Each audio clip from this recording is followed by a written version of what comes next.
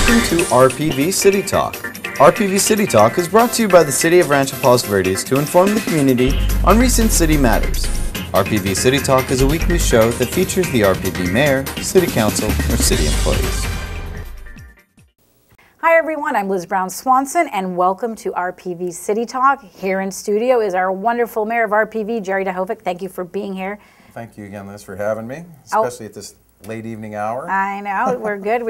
We're happy you're here. You give our residents, the community, a great update on all the things you're doing at the council level, what's happening in the city. So let's just start off with like a basic overview of sort of the big things happening right now with the council and in the city. Sure. Well, I think, the themes are going to be redundant. We keep talking about what's going on. A lot of things don't change. One big thing coming up, I mentioned last time, is this budget season right now. And there are several steps that the council works through to get to a budget that has to be approved by June 30th of this year. We have the city manager recruitment is well underway. Union negotiations are about to start in the month of April, so there have been several closed sessions with council and in talking with our attorney and how that's going to move forward. And we hope that moves forward very quickly and positively. And not to segue, but we're going to look for a significant amount of community involvement in that particular project also. Marymount, we talked about before, two issues there. First is the new parking lot they have there in the 6-month review. That's coming up in the next 2 meetings or so. We have the athletic field, which was put off until July. And as you know, I'm working with Dr. Brophy and the school board president, Aaron Lamont, on another alternative that, as a matter of fact, we're meeting this weekend, which I think would be the 30th of March. So that's something that I'm very much looking forward to and I'm excited about. Infrastructure issues, again, we had the infrastructure management plan. All the steps associated with that are moving forward. Big topic. Zone 2 amendments, that's coming up, I believe, on May 6th, the May 6th meeting.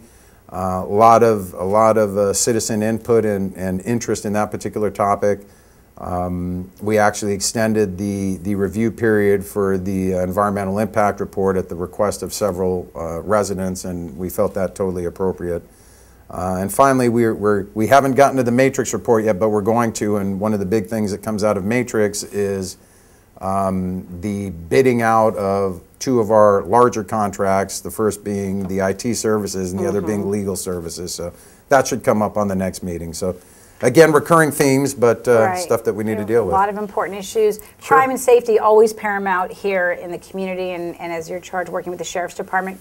We'd love you to update us on just happening on the crime front. Of course, in the recent headlines was that there was another Pongo boat that came ashore at Abalone Cove, and that's always unsettling when we hear about that. Absolutely, and this particular incident was unsettling for the fact, a couple different points. This happened on March 15th. We had some very keen and astute residents actually contact the Sheriff's Department that actually saw the Pongo boat out in the water.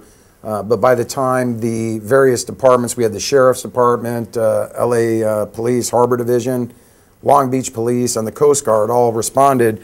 It was a multi-jurisdictional effort. But by the time they got there, the report, I think, said that they detained 2 people. They did, in fact, detain 2 people, but those were observers. They were not anyone off the boat, so there were no arrests, unfortunately. Point being is it looked like it was a human trafficking endeavor. There was water, life vests, and enough gas to continue, so I'm not sure if Abalone Cove was the spot of choice to offload, but they also did testing of the boat for drugs. There was no residue. There was nothing that indicated it was a drug run, but the fact that it wasn't drugs is good, but the fact that somebody would land here with illegals is problematic to me too, because you don't know their background, of course, and they were either picked up very quickly or scattered and infiltrated. But these are very dangerous landings, and I want to mention, Coast Guard Chief Petty Officer Terrell Horn, 2 years ago was killed when his boat was rammed by a Pongo boat. So very, very dangerous, very, very serious. There were helicopters dispatched, and the response was good, but this looked like a very well-coordinated operation. So. Right. Well, I know it was a series where we were hearing about it more often. It's kind of quiet on that because, where everybody, but the residents need to really be aware and pay attention, as you say. And so is this still under investigation? It's still under investigation. Those are the facts. That's as of today from Captain Bolin, and that's the latest and greatest. I'm not sure if it's going to go anywhere in the future, but they're still investigating, and you know, they do a good job of patrolling, but sometimes, you know, these things get through, and it's not only here. It was Redondo Beach, Palos Verdes Estates, and, you know, we did have several in RPV, but you know, if anybody sees anything, I would please don't hesitate to call the sheriff as soon as you see something that looks funny. Right, because you would think that in Abalone Cove they might make it in, but you got to get up to the top, have a bunch of people. I mean, it's not. I'm going to share a funny story with you, and I know I'm segueing here, but several years ago, I saw what looked like several boats, and I didn't think Ponga boats at the time, never even heard of a Ponga boat, but I thought it was something very, very strange. I called the Coast Guard, I called the sheriff, and they investigated it, and in about a half hour called me back and told me that these were the boats filming Pirates of the Caribbean out in the water. And I was very, very concerned because they were high-speed boats, and there was a lot going on at that time internationally. So anyway, don't be scared to call is my point. Absolutely. Well, thank you for that. And more on the in terms of the sheriff's reports coming out right now. How are we doing with our crime stats? The crime stats are looking consistent. We still have a few issues with burglaries, and again, the auto thefts and the petty larcenies are a big issue. I would encourage everybody. The administrative report comes out every Wednesday, and in this document, there is a crime report, and it's at the end, and you can get explicit statistics on what's going on in RPV and our neighboring cities. But you know, my review, and I didn't do a real technical analysis. We look pretty regular. You know, we're in a very low crime city. Our sheriff's department does a great job, and really it boils down to people protecting themselves, locking their doors and windows, and really not leaving valuables in the car in the open. And of course, when you mentioned that report, that's by just going on the city's website. You can navigate to find that. City's website, it's called the Administrative Report. It comes out every Wednesday, and it's a whole host of topics on what's going on in the city. All right, great way to keep up to speed. Let's take a look at what's going on at the last couple council meetings for the month of March. You had a lot going on, just beginning with the city's biggest infrastructure project everyone's watching, San Ramon, almost complete, and financing was a topic of conversation on that one. Why don't you let us know what's going on there? Sure. Well, as you know, San Ramon was approved last year. We've got a 50% match from the state. Largest infrastructure project in the city's history, anywhere between 17.5 and looks like 17.5, $19 million. The city has already allocated its portion from a budget appropriation. We, in August of 2012, approved what they call a reimbursement resolution. We weren't ready to decide whether or not we were going to finance a portion or all of the San Ramon project, because, you know, it could have been up to a $10 million bill, basically, if it with overages it went to $20 million, but it doesn't look like we're going to get there. We're on budget and on time, so that's really, really good. But we did reserve the right to go back and look and see if we were going to finance, again, either all or a portion of the project. And we asked the Finance Advisory Committee, along with the city's financial advisor, to review this and give the council guidance on what they thought.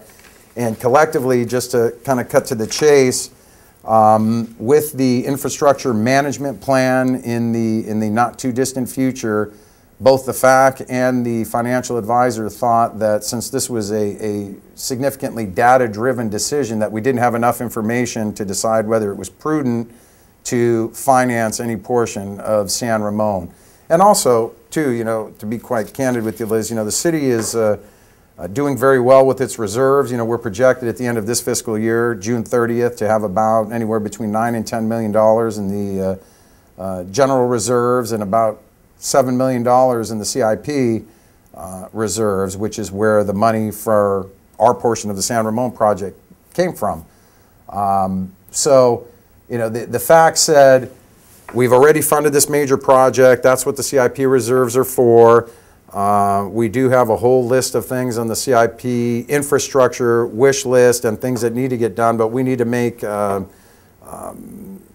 educated and informed decisions based on data. So at this point in time, and the council agreed with our two best advisors, if you will, that financing was not appropriate at this point in time. Okay, and you get feedback from the community residents, they're all pretty much happy and support what you're saying there in terms of don't incur debt for that project right now. Yeah, and they were very, that was a very positive reaction, and you know, anytime you talk about taking the city into debt, I'm very, very sensitive to public input on that, and there was talk about having a debt policy and what would be involved in a council, either this council or a future council, making those decisions.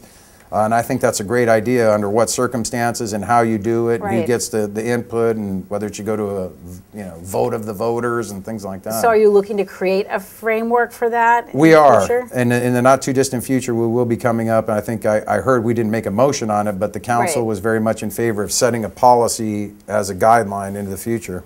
Excellent. Yeah. So in terms of that subject, we've kind of covered it. I also noticed this would be the week of or in March 25th, 6th, that there's going to be a lot of, there'll be delays on PV Drive. The switchbacks. The switchbacks, because of the Samron project bringing a lot of materials. That's right. They said let the residents know. In the morning and the afternoon, they're going to be very large deliveries. They think there are going to be some short delays, 5 to 10 minute delays, and that's reasonable, and they're going to try and do it in off-peak hours, but that's coming up, I think they said, for the next week or so. Yeah, so from the 24th till about the end of the month. The viewers, our residents will be aware, be patient. Absolutely. It's all worth it, right? Absolutely. Let's move on. Another big hot topic was talking about staffing levels here in the city, and also including the IT manager position being approved and all that. Talk about what was discussed regarding staffing needs and what you're doing in the city. Right. The staff brought back actually 6 positions for council consideration, and we deliberated on each of those positions individually. Several of them are positions that during the downturn, the Great Recession as it were, positions were eliminated. For example, a permit tech was eliminated, a planning tech was eliminated. Volume has picked back up now, so the thought process was, based on the metrics that were given to us, that it was appropriate that those be refilled, with the understanding that we may make adjustments as we go forward depending on workflow, and that's the flexibility that we have as a council.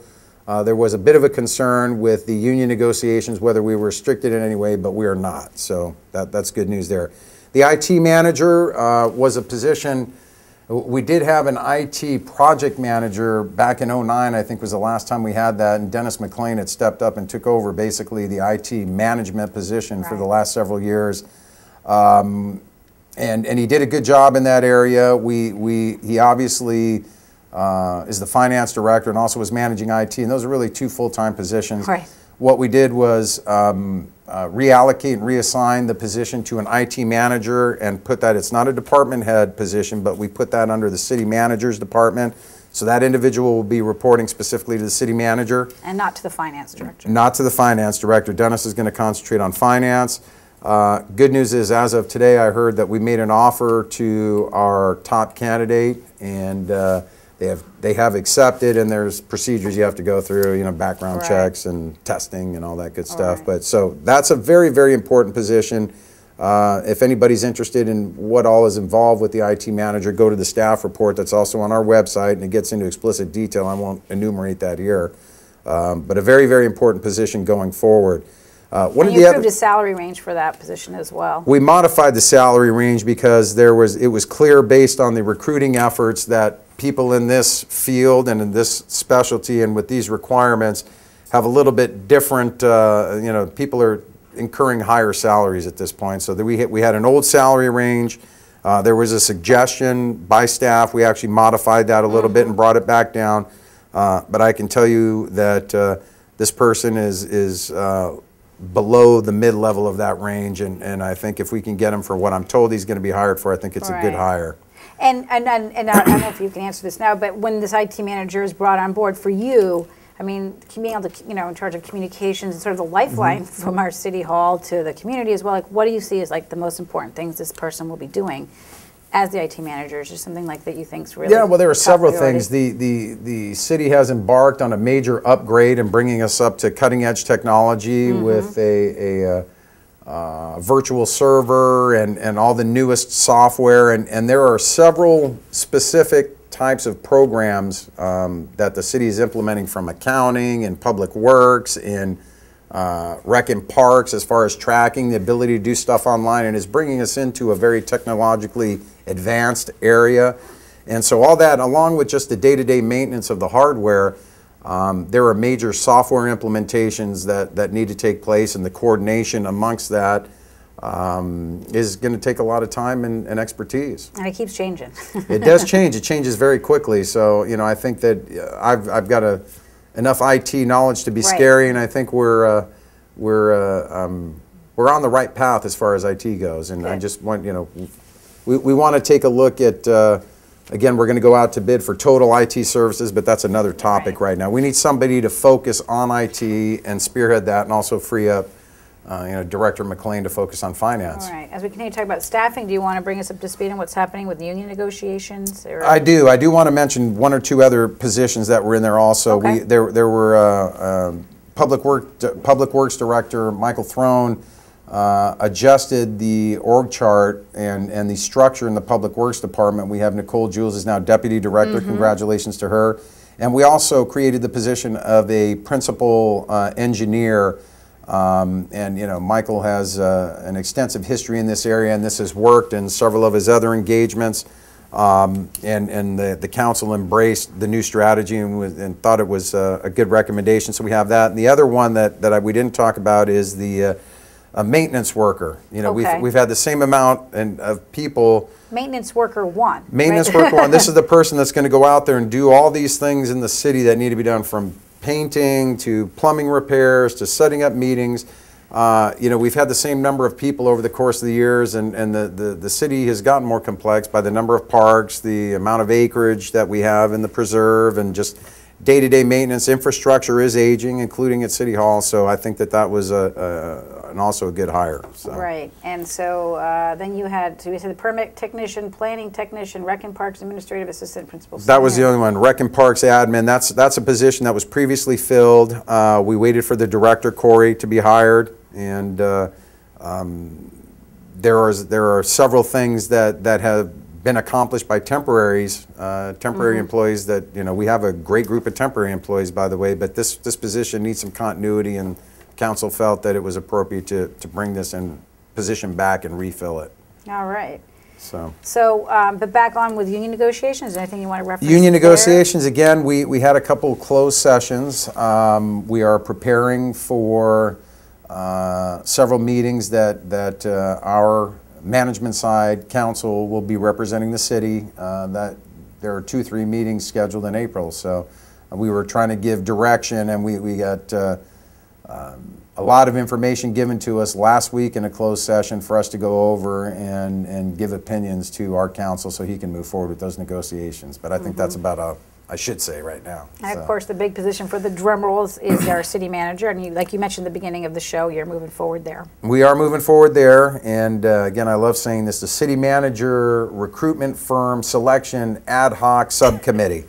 Don't say it 3 times fast. Yeah. So that's Councilwoman Brooks and Councilman Campbell, and they've met several times and actually have gleaned the list of potential firms to assist us with the city manager recruitment down to 4. We're going to have 2 meetings in the next 10 days, I think the 31st and the 2nd of April, where we're going to interview 2 firms on each evening, and then we're going to make a selection as to what firm is going to help us go forward, and part of that is reaching out to the community and deciding explicitly what we're looking for in a candidate, and have them vet the candidates and bring them back to us for consideration. It's going to be interesting how many candidates you get. I think how many qualified candidates. I think we're going to get a lot. And from where they're going to come from. It's going to be exciting. Are you throwing your hat in? I just want to work on managing the studio. There you go. So we can keep talking and doing this. All right.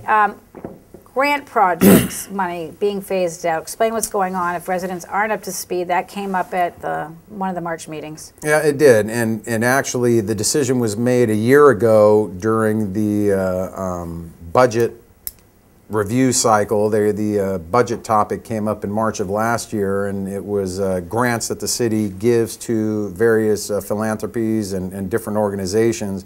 And the decision last year was to phase the project out, phase the program out, if you will. Do you know the number that around what we would Yeah, give we had I think there were 8 or 9 different organizations that the city gave money to, and 2 of them were the docents, and the other were the seniors. And we did carve those 2 out because most cities, especially the docent and the support for the seniors, those are really under separate areas of most cities, and we put that under rec and parks, which a lot of cities do. So those are going to be carved out, and those are going to continue to be funded through that budget. But there are several South Bay charities that the city has given quite a bit of money over the years to, that we put them on notice last year that we're going to fund them for 2 years so they can plan accordingly.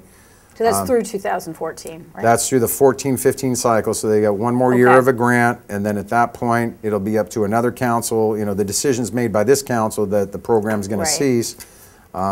Anything can change and anything can be brought back up again, and but at this point in time, that is the plan. And it was really not so much, obviously we know this, we're a generous city, it's just a matter of like, how do you pick and choose, and it is public funds, and that gets questioned about how. You've hit them right on the head. I think that, you know, there are so many worthy organizations out there, you know, we'd love to fund them all, but obviously that's not possible, number one. And number two, you have the issue that this is public funds, and who are we to determine who's better than the other? Right. And there might be, you know, there have been suggestions, and there's all kinds of good thoughts, so that maybe it's a nominal donation on the part of the city, because those organizations use that endorsement to get other funds. If they have, you know, the quote-unquote stamp of approval of the city of RPV, or we felt they're worthy enough to even give them something, that helps them in their money-raising efforts. So who knows where we go with that.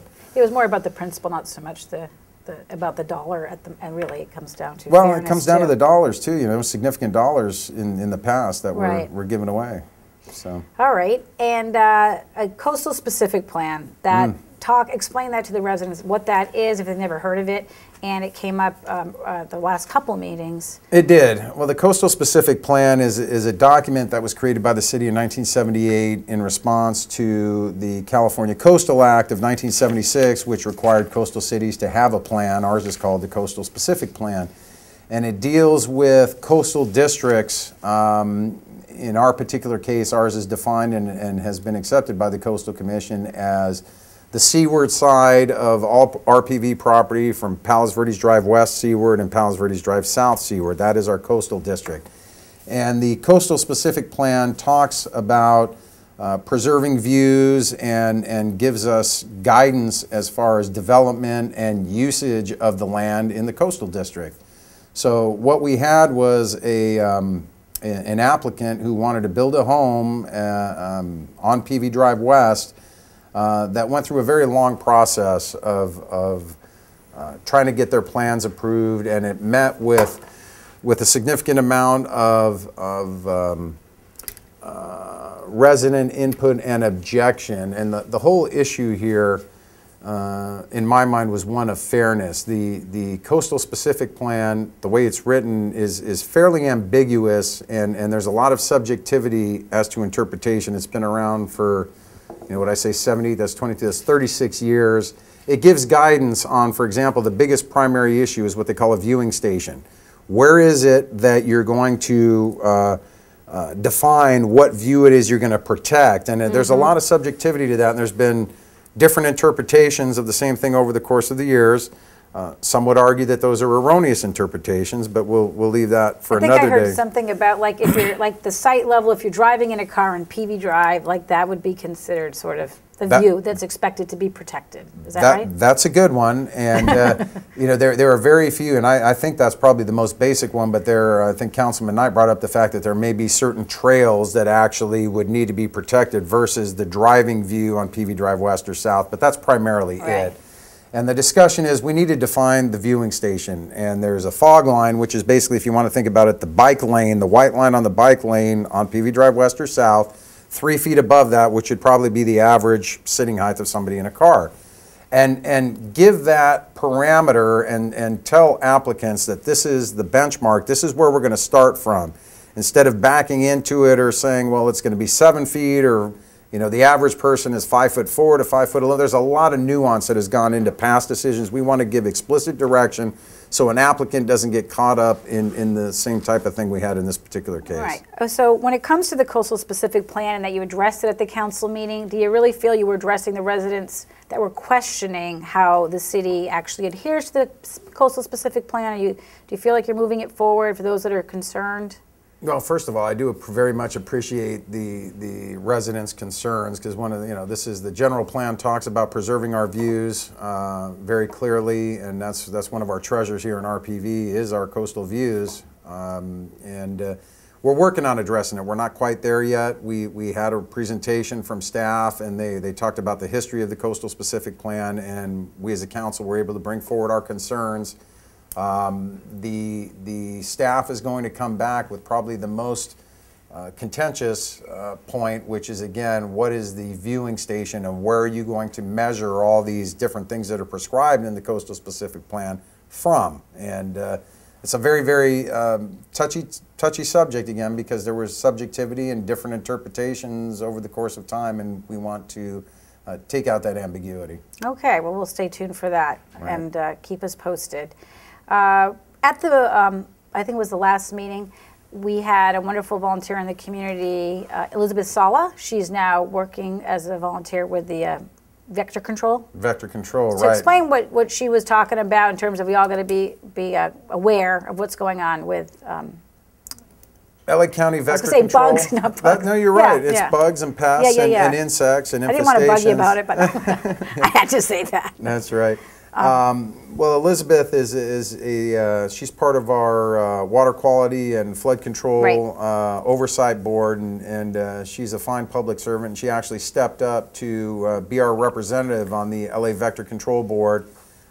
They meet once every 2 months, and she's been to 2 meetings, so she's going to brief us quarterly. And she briefed the council at the last meeting for the first time, and came forward with several suggestions. For example, on our website, we really didn't have a link to the vector control and what they do and how a homeowner can find out how they can receive help.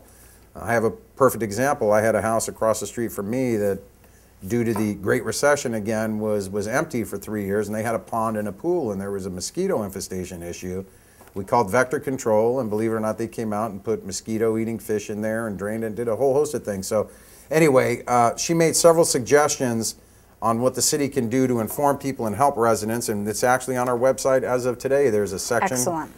There's a section that the residents can go to for guidance on how to get to vector control and what vector control does and how they do that and the stats. So it's terrific. Right. She's done a great job. Thank you, Elizabeth. I know that West Nile virus is everyone's worry, and we heard about that a lot, and everyone needs to be aware about having stagnant water on your property, and that's really important because I think there were some cases pretty close to the peninsula. There were, and again, I mentioned it, there was an RPV resident's father-in-law that I know very closly that actually contracted West Nile, and it's horrific.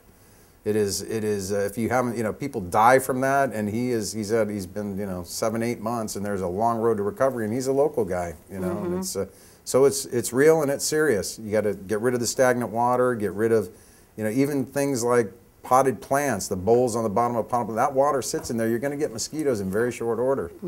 So anyway, people need to educate themselves and protect themselves. Okay, well, thank you for that update, and go to the city website for more info.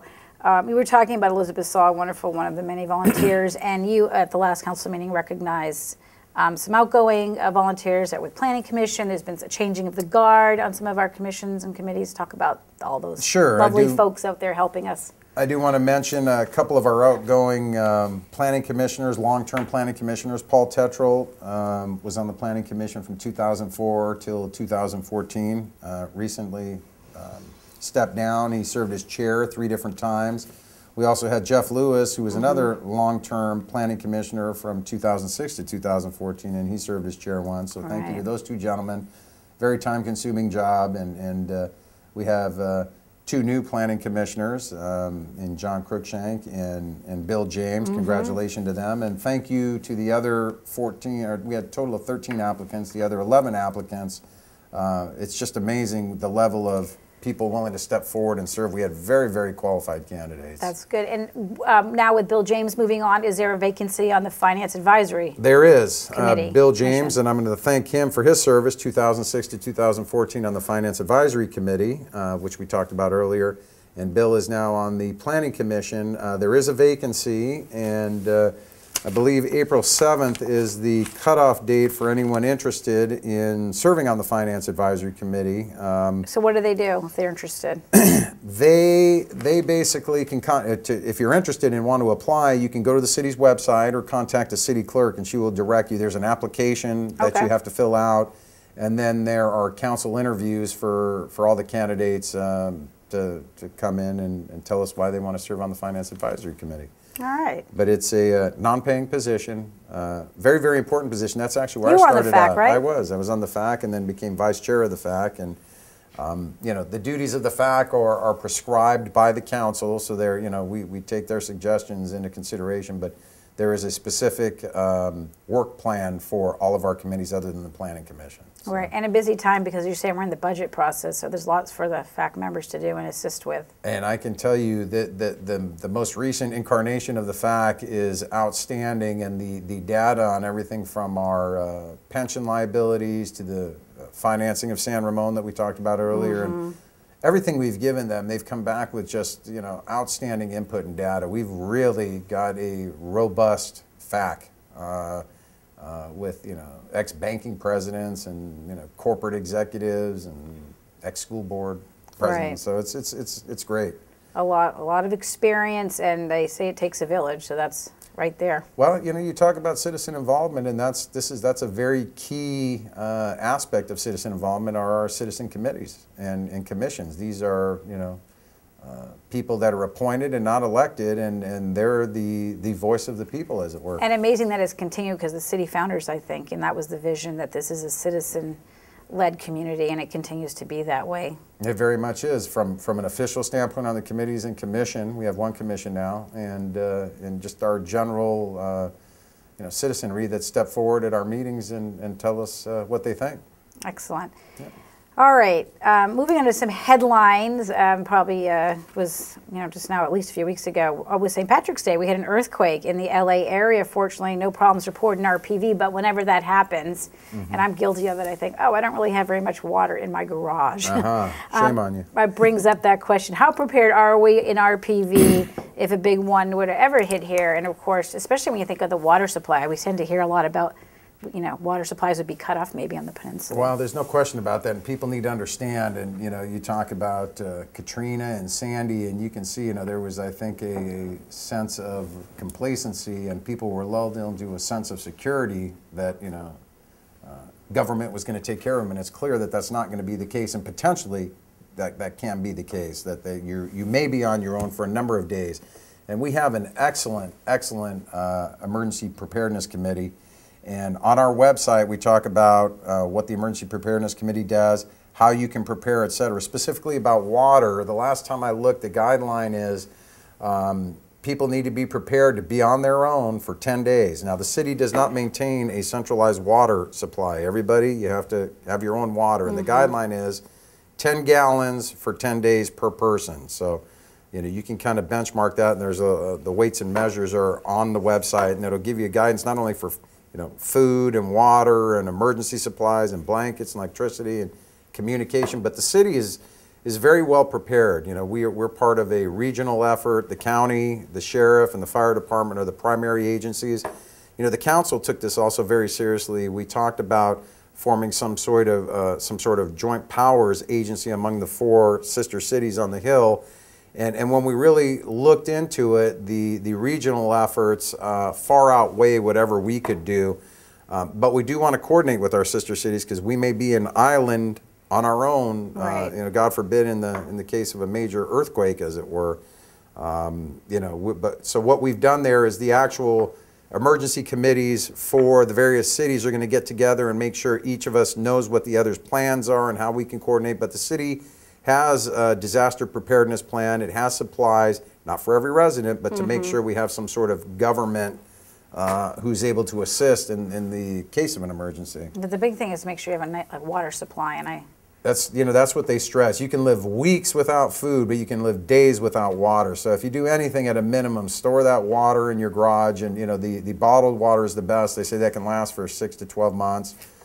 The other thing, you know, a little kicker, you might not realize that most people have 40, 50, 60, 70 gallon water heaters, that water is usable also. It may not be under pressure, but don't forget you have that water there too. But bottled water from Arrowhead works real easy. Good. And I'm not plugging for Arrowhead. Yeah, But any bottled water, even That's those right. big jugs.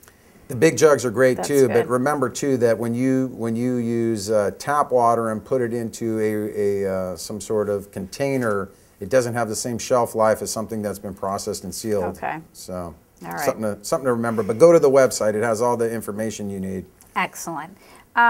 Moving on to things happening in the city, on a fun note, we've noticed a lot of filmmaking going on here. RPV is popular place to come in the cities in the last month of March. I think they brought in maybe like almost $20,000 in permit fees or something like that. So a lot of activity in the last couple of months on the filming side, and RPV is a hot spot. Trump is, again, I live right across the street from there, and they do an awful lot of filming there, and I get a big kick out of it. My kids and my wife get a big kick out because those lights are on, you know. Yep. They film through the night, and Terranea is a hot spot these days, and actually, my understanding is they did some filming at a private residence in Portuguese Bend recently. The Johnsons, Oh, right the across the Johnsons, street okay. from me. There you go. They were trucks, movie trucks lined up and down Portuguese, you know, when you go into the Portuguese Bend Club entrance. Exactly. And, I saw the. Yeah. They were filming Entourage. The movie. The movie, yeah. That's right. And they had, my wife and kids were disappointed they didn't know they filmed American Idol down at Terranea, and they didn't have advance notice of that, which I think was by design. But So, I mean, what do you think of this, that we're becoming an increasingly popular place? I think they mentioned that maybe this month there were different reasons why we saw an increase in activity, because, you know, weather was bad elsewhere and shoots were canceled, so they You're exactly right. The inclement weather across the country created a perfect storm for us to actually bring these entities in and have this filming done in the city. But our city does a great job in handling film shoots and the applications and ensuring that residents aren't inconvenienced. You know, when it's shooting on private property, we go through the notification process and what the requirements are. When it's on city property, we actually staff that and have a staff person there 100% of the time. So the permitting process is smooth. I'm aware of just maybe one complaint over the entire time that I, you know, have monitored what goes on with respect to filming in the city. Well, it's just a good way to put us on the map. It is. You know, again, I think people get a big kick out of it. You know, the whole movie thing is kind of exciting. Yeah, very, very fun. Yeah. Let's look at what the future holds, what's coming up at some of your next city council meetings. The next one's April 1st. You have first and third Tuesdays of the month, by the way. Everyone out there probably knows that by now, but come to check it out. And absolutely. So what do you got coming on board? I think Marymount parking lot expansion for sure. We're going to talk about Marymount. I think it's at the next meeting, April 1st. You know, the issues that were associated with that, and we're waiting to see. I haven't seen it yet. What Marymount's going to come up with, some of their own recommendations. Staff came up with what I thought were several good recommendations and mitigation efforts, and as did the residents in the San Ramon area and local area there. So. Haven't seen what Marymount is proposing, and we asked them to move forward with some of these mitigation efforts even before bringing this back to council. So that's a big one, because it's a quality of life issue, and it really affects the residents that are immediately surrounding Marymount more so than anyone else in the city. But it's important. Right, and when you mentioned also another Marymount issue, it's been put off to July, which is the with the athletic field. And that's right. Like you mentioned, you're working on that one. We're working on a separate track that really doesn't have anything to do with the request for approval of an athletic field and the draft mitigated negative deck, as they call it, mitigated negative declaration to the EIR that's already been performed. There were many resident comments with respect to the athletic field, and we have an outside consultant addressing all those. We are going the extra effort of explicitly addressing those. When you have an MND, you're not really required to address them specifically, but just if they're not deemed to be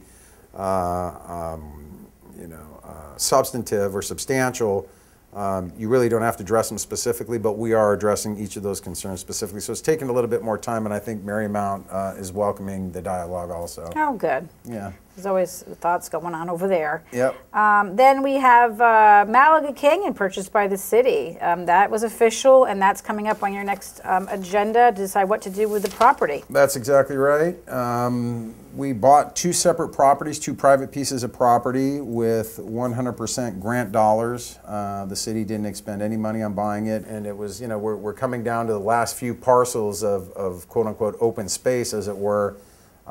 So for the fact that we didn't have to come out of pocket for it, we get to preserve another large chunk of primarily canyon space and steep canyon space. And the question is now whether or not that's going to be put into the preserve proper and then turned over to the Land Conservancy, or whether or not we're going to keep it as city property.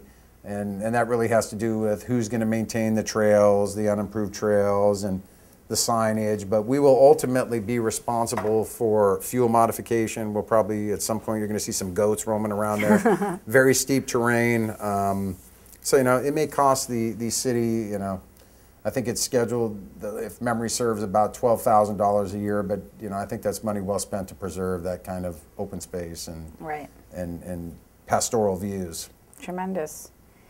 Malika King, moving on, anything else that you want to mention coming up to be paying attention to? I know you've got lots going on yourself besides these meetings. You're all over the place. Monthly mayor's meetings coming up for you. You meet with the local mayors. Well, actually, we have the mayor's breakfast is a meeting that we have with all the heads of the various commissions and committees, and that's just an outstanding venue to exchange ideas. Basically, I give them a quick debrief of the hot topics going on in the city, and then the committee or commission chairs come forward, or their representative if they can't make it. And they bring forward ideas, and it's just really amazing the things that come out of those meetings, the positive ideas and thoughts and suggestions in a very informal setting.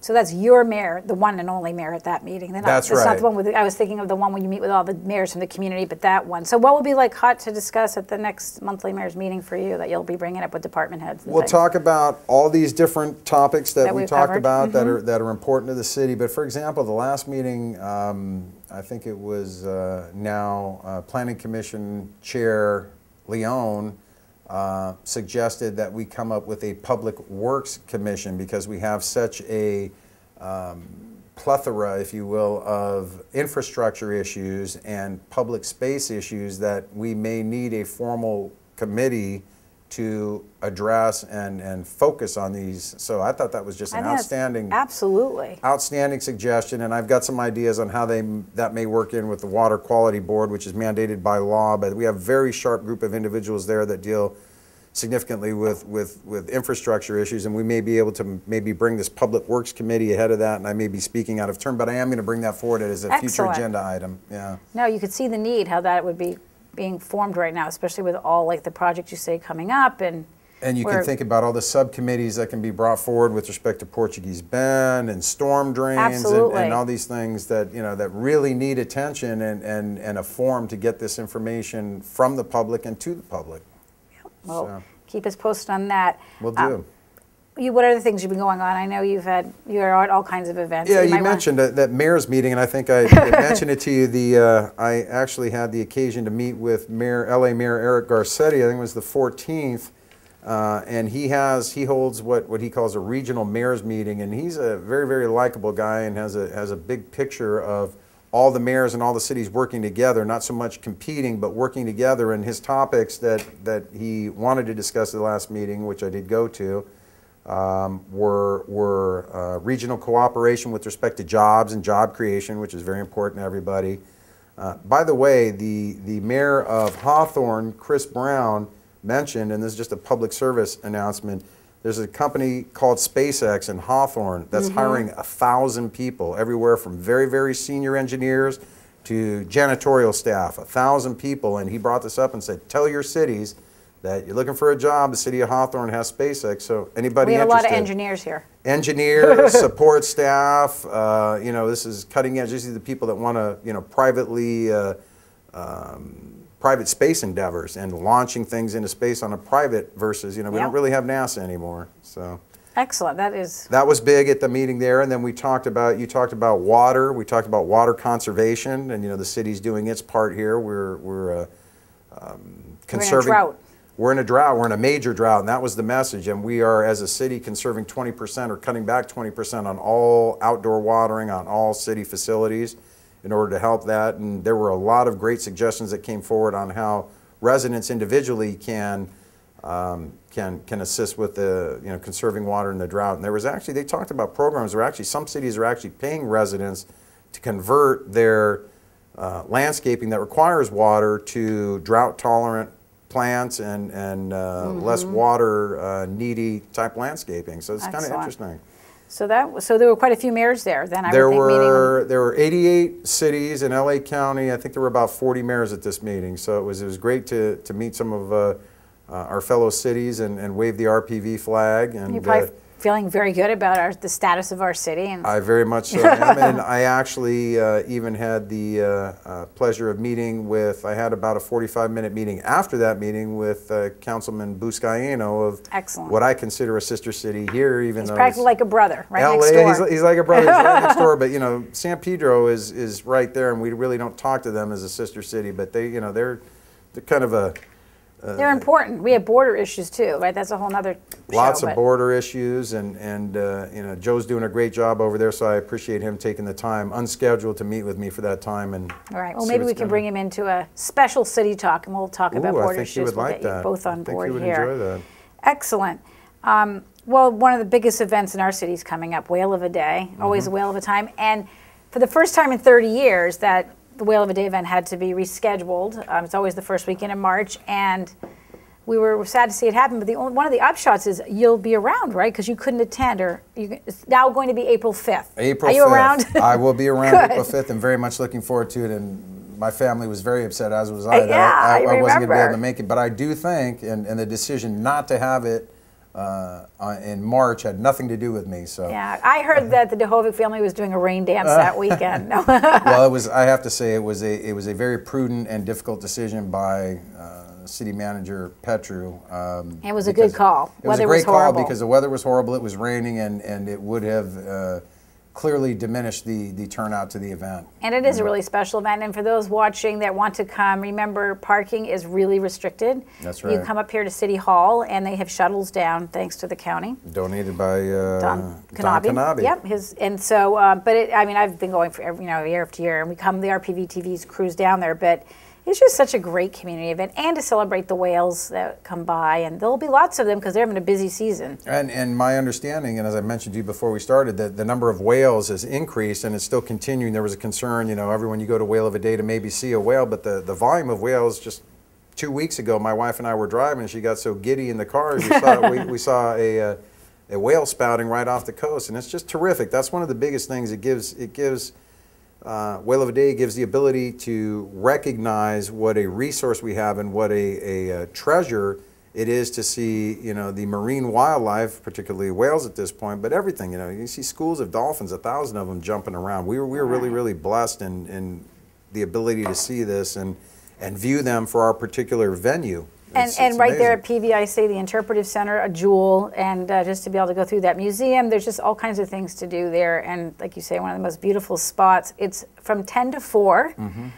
So that's April 5th. We're looking forward to seeing everybody there. And what do you enjoy most about it? I know you'll be there, probably, like you say, with your family. You know, I don't know if you remember, I bring like 10 or 12 kids along with me, my 2 daughters and all their friends. And what I like about it, it's kind of a small town atmosphere. It's really kind of a community event. And there's people from neighboring cities, obviously, that come out to experience this. But it really gives you that small town feel, and it gives you the ability to chat with your neighbors. And I think the kids just really get a big kick out of it. All the booths and displays and the little giveaways that they get, they just love it. And it's an opportunity to get out there with family and friends and neighbors and really mingle and you know, enjoy one of the particular treasures about being an RPV. Right. I know a couple thousand people, I think, show up. Since we're talking a little bit about your family, I'm looking forward to seeing them.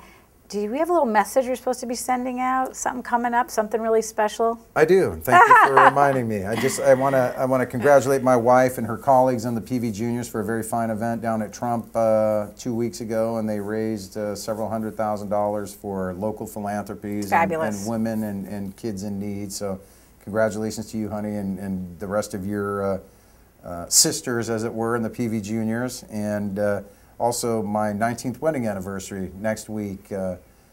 So again, honey, thank you for 19 great years, and I love you, and I appreciate everything you do and your patience with all my council duties. So. Congratulations on that. Very special, very sweet. We have a sweet mayor. Yeah, thank you.